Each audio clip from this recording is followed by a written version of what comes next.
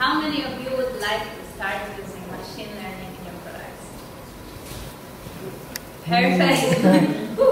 Okay, great. Because today I would like to tell you what I learned while building a machine learning-based product from scratch. But for starters, a few words about myself. My name is Marta Skassa. I'm a product manager, and I'm working at Zalando. And before I joined Zalando, I was working in startups and also banks. And what I really love about product management is product discovery. So I really love talking to customers, uncovering their problems, and then trying to solve their problems with the right product. And not so long ago, I got into machine learning. So I started at Zalando, working on item-to-item and personalized implementations. And soon afterwards, I moved into a completely new team to build a completely new product, namely outfit recommendations. So if you have no idea what I'm talking about, it's absolutely fine. Because today I would like to tell you what was my journey when building this product and what I believe are the main principles that you should keep in mind when trying to build a successful machine learning-based product. So I think it's super important that we are all on the same page when it comes to what machine learning and artificial intelligence actually are. Because you have probably noticed that AI and machine learning as well are super hot topics these days, and everyone is talking about artificial intelligence. And what you might have also noticed is that AI means different things to different people. So for some of you, maybe artificial intelligence is all about robots and artificial life forms that can surpass human intelligence. And probably for others, any kind of system that uses big amounts of data can be called AI. And the reason for the popularity of the name AI and maybe also the mix-up of what it actually means is partially due to the fact that the term AI started to be used for different disciplines that in the past actually had different names. So what you can very often see is that people tend to call AI, use the name AI, for example, for statistics or data processing, data mining. Some people think that manually encoded if-then statements are artificial intelligence. This is why I created this little cheat sheet for you. And I would like to very briefly talk about what are the differences between those most commonly talked about fields, and also what is the relationship.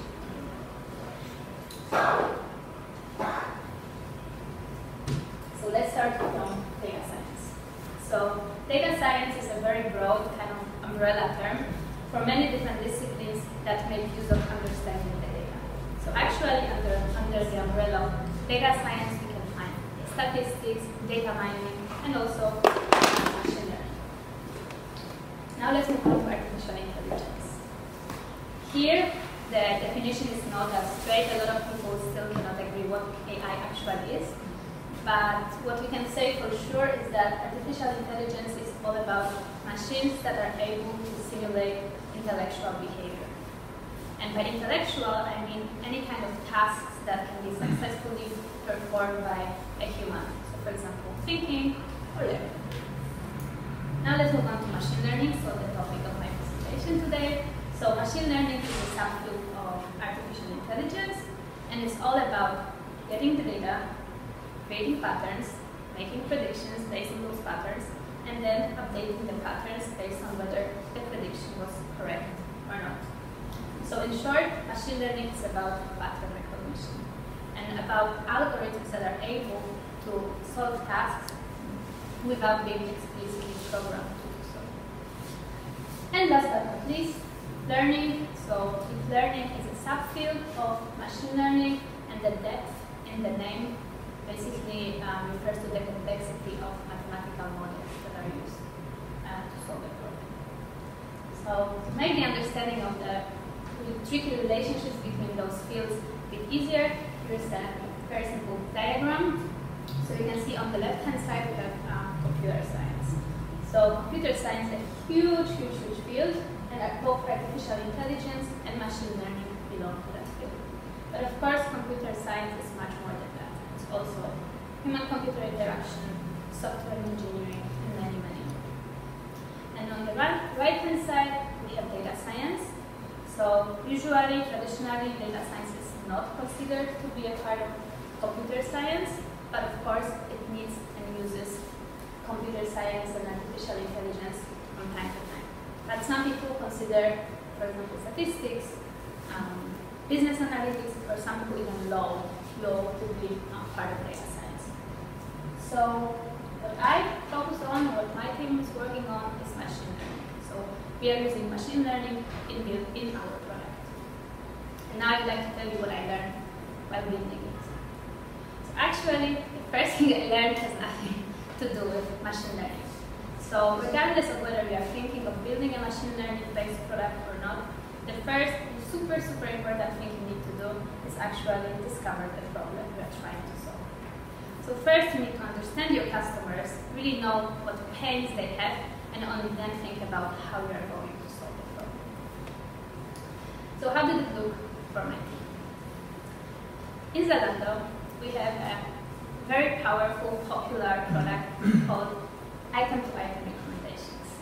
So what we know is that our customers very often do, they go to the product page, they find something they kind of like, but it's not a perfect product, and then they scroll down the page, they see those similar articles there, and then they continue their journey navigating through those recommendations until they find something that really works for them. So we knew that this is a product that works for our customers, it also works very well for the business, and we were thinking, okay, what can we do next? What can be like our bold new product? What can be our recommendations 2.0? So we had a hunch that something is there that we can use and build upon it, but it was just a hunch. And hunch is definitely not enough to build a product, especially if you are thinking of using machine learning. So what we did, we started talking to our customers to really understand what problems they are struggling with. What we've heard very quickly is that a lot of our customers, often when they come to Zalando, they find something they like, they want to buy it. They often are not sure if this item works in their wardrobe, so does it fit what they have already got. And us, as a shop, we are not really trying to help them to solve this problem. So a couple of things that we heard during our interviews were, for example, it's frustrating to combine new and old into outfits that I can pull off, are in my style, and have a good price. What we also heard was that it would be great if Zalando could make me outfit suggestions based on my previous orders and the wish list. So I think at least some of you were in the situation that you come to your favorite online shop, you find the product, you spend quite a lot of time finding the perfect product. 2 weeks later, you come back, well, you have to do this whole work all over again, whether you like it or not. Another challenge that we knew that already exists was the challenge of overwhelming assortment. So this is kind of a Zalando-specific challenge, because currently in our assortment we have approximately 300,000 articles from more than 2,000 international brands. That's a lot. That's awesome. But it's also a challenge. So, because for many customers, the big choice means a paradox of choice. There's just too much to choose from, it takes too much time, and it becomes frustrating. So one of the very telling quotes, something we heard from our Swiss customers, was that there really is a lot of choice. Even when I know exactly what I want, it takes me a long time to find what I need. A huge selection, I know it's free. So after analyzing all the interviews that we conducted, and also looking at the past research conducted at Zalando, we defined this very short and crisp problem statement. So this is the problem that we believe we could solve, that really exists as a problem for our customers, and we believe we can solve it with our new product. Namely, our customers struggle to combine clothes that they already own or like with new items into meaningful outfits.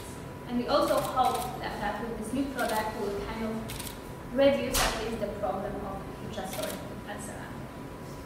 So, again, I think it has nothing to do with machine learning, but I hope it's still interesting for you, because before you start thinking about any solution, really spend a lot of time understanding the customer problem, and discovering and then defining.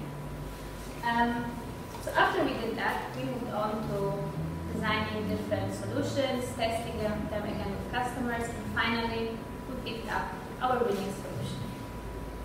And then we were supposed to build it. But we didn't build our algorithm. Not at all. And this is the next thing I learned. Fake it till you make it. Or rather, fake it till you know what you should. Fake it till you know that you should spend a lot of time and money on building a machine learning solution. So our first idea was to put algorithmic outfits on the customer's wish list. So here you can see there's a wish list of one of our customers. She put some articles there, and for each and every article on the wish list, we are suggesting items that go well with that item. So this is what our customers saw on the wish list. But there was no algorithm. It was basically just an Excel sheet full of items, full of outfits created by our Zalando stylists. So why did we do it? Why didn't we just build the algorithm finally after all this discovery and whatnot? Well, we knew we validated our assumptions in a qualitative way by talking to customers, but building a product that uses machine learning is a big investment. So we wanted to mitigate the risk of creating something that nobody would use as much as possible. And this is why we wanted to validate it also in a quantitative way. So what we did, we rolled out an A/B test, and in this A/B test, the test group saw outfits on the wish list. And luckily for us, the results of the A/B test were positive, so we saw an increase in click-through rate, we also saw an increase in add-to-cart rate, and only then we were confident that this is something we should build. And then we finally built it. So, what did we build? So our product is called Algorithmic Fashion Companion, and we are currently live in all markets on customers' wish list and homepage. So on the wish list, customers can explore outfits that fit the item they put on the wish list, as we said before, because the design is slightly different. And on the homepage, they can explore outfits that fit what they most recently bought. And the beauty of this solution is the scalability. So we can provide show outfit to any customer for any article from our assortment. So what did I learn while doing this? Finally, when delivering the product, I learned that when you are building products that use machine learning, you have to embrace what I call machine learning mindset as a product manager. So there are some things that are exactly the same as when you are building a traditional digital product. So you need to discover, you need to define the solution, and so on. But there are also some parts that are completely different or very different, and that you need to understand to be successful. So first principle is about planning for experiments, not outcomes. So machine learning is a very heavily research-oriented work. So what you do usually, you do a lot of experiments. The beauty of experiments is that you very rarely know what the outcome will be. So you cannot plan for the outcome. You cannot plan for successes. You cannot plan for failures. And this is sometimes tricky, challenging, and maybe stressful. But what you can do as a product manager, you can very carefully plan your experiments. So you can create milestones for every step of the experiment you want to do. And then, even more importantly, you need to define what success looks like upfront. So before you start the experiment, you really need to know what are the success criteria for that experiment. Related to the topic of unpredictability, uncertainty, this is what I call don't wait for your next best algorithm principle. So what I saw in my team is that quite often we're afraid of taking risks. So we'd rather spend a lot of time building our perfect algorithm that hopefully in the future will bring us amazing results and make all our customers very happy. So let me give you an example. the first version of our algorithm was the model was trained on data which were outfits created by stylists for German customers. So we assume that the output of our model, the outfits that will be created, will have some kind of specific German style. And therefore, we hypothesize that if they have specific German style, they will only appeal to our German customers, because people in France or in the UK they have different style. So what we thought was that, okay, we only can roll out in Germany, our A/B test is successful, and then we need to get market-specific data, train our algorithm, and only test in the respective markets. Makes sense, right? Well, because of lack of resources and time, we decided to actually validate our assumptions in a quantitative way. So what we did, we rolled out the algorithm in all markets as an A/B test to really see if what we thought was right or not. Yeah, and the surprising thing was that the German outfits were performing better in some markets than in Germany.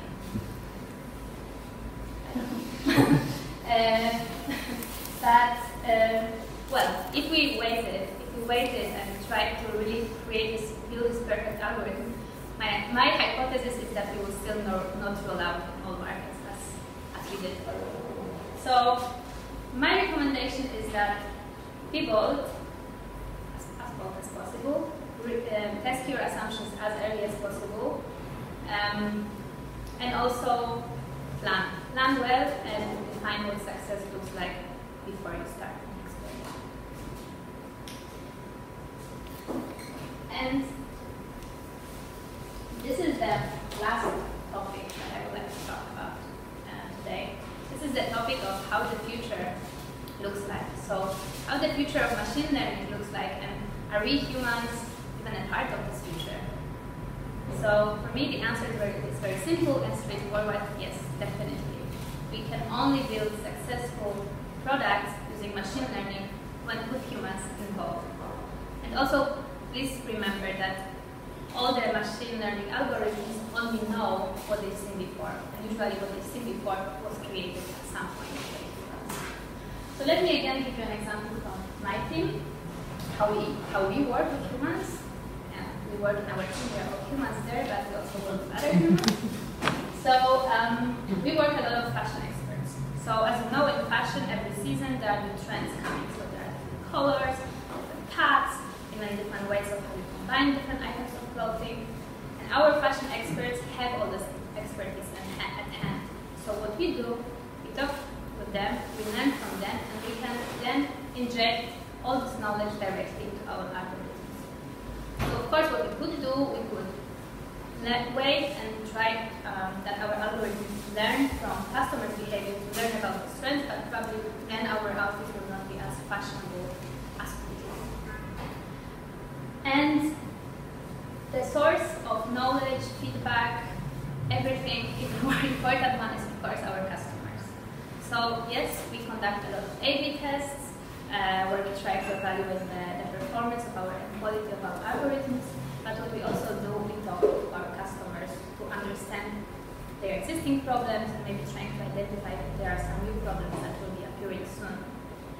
What we also do directly in our product, we place those little surveys when we ask questions about how customers like, what they see, and thanks to that we can quickly identify the improvement areas. So let me assure you, machine learning products or products that use machine learning can only reach its full potential when created together with humans. So, us. And on that note, I would like to thank you very much for listening, and if you have any questions, I'm super happy to answer them. And if you want to get in touch later on, here are my